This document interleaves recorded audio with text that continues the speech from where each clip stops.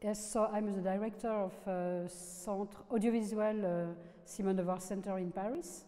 It was founded in 1982 by three women that we talked before, Delphine, Seyrig, Carole Roussopoulos and Ioana Vida.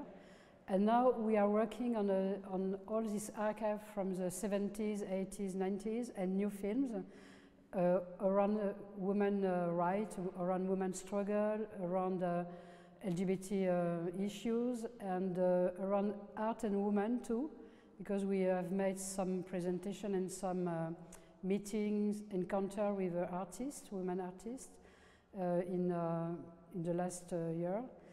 And we are also working with young people about the stereotypes, the gender stereotypes in schools, to make I don't know, a description of how it works in cinema, how women and men are depicted, and how heterosexual people, straight people, or LGBT people are filmed.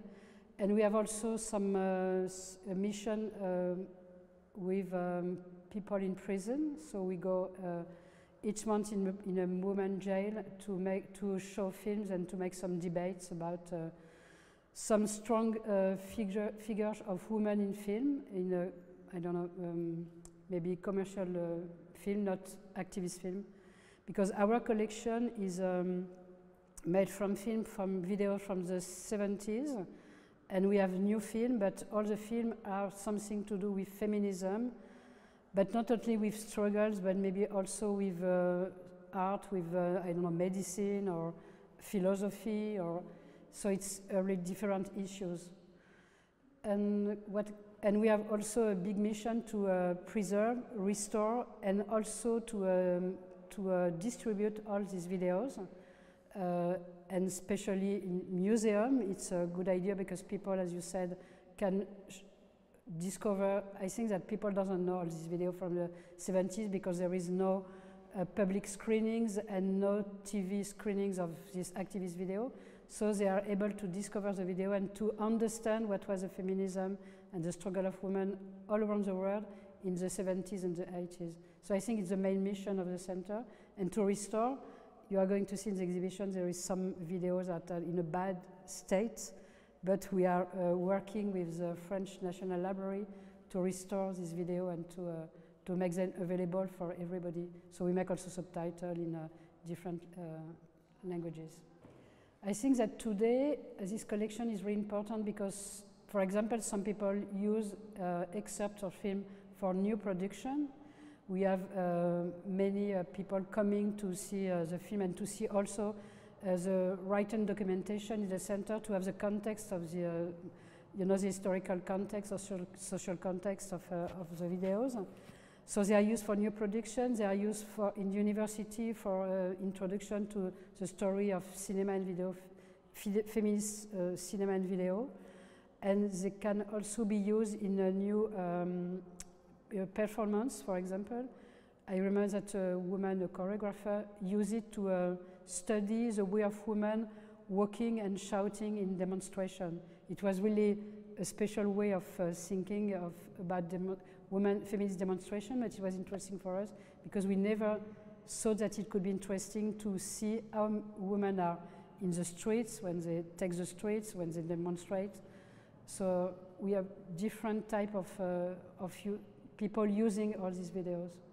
I think that I hope that seeing this exhibition, they are going to understand a little bit more what was the feminist struggles in the 70s and what was the connection with the actual feminist struggle, because many things are similar. And for example, I just choose one thing. It's you know, when people invent slogans in the 70s, and now the new slogans, there is a huge humor, you say? And I think that there is a connection because if we know that things have changed, there is new laws, new rights, but the mentality of people is more difficult to change. So seeing all these images, they can understand that the feminist woman was fighting for different issues, and not only just for abortion or just for their freedom, but they have connection everywhere in the world, and they are capable to learn how to use video to other people in other countries, like Carole did with the Black Panther, with Palestinian people, with women from immigration living in the suburb of Paris. So I think that it's useful for the story of women in general. The video tool was changed a lot of the way of filming, because there is, when this little camera, the Portapac, was invented by Sony, I'm sorry, but it's Sony, they saw that it will be used by people for filming, you don't know, a family gathering encounter, or maybe football team or things like that. But in fact, the activists, feminists, but also people from the left wing in France, Palestinian or Black Panther, use it, and artists at the same time.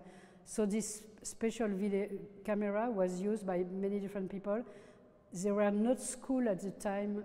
Nobody knew how to use it, and nobody knew how to edit things with video. So it was like a freedom for women and for activists, because nobody's going to say, oh, you have to do this or you have to do that. No, it's not correct, you have to edit like that. So they were free to do what they want. And I think when you see the video, it's obvious that there is a total freedom, and they don't cut people talking. They just leave people thinking and saying what they want to do, what they want to say, what they think. So it's really a revolution. But it was not in the mind of Sony Corporation. I think that they didn't saw that it will be like that.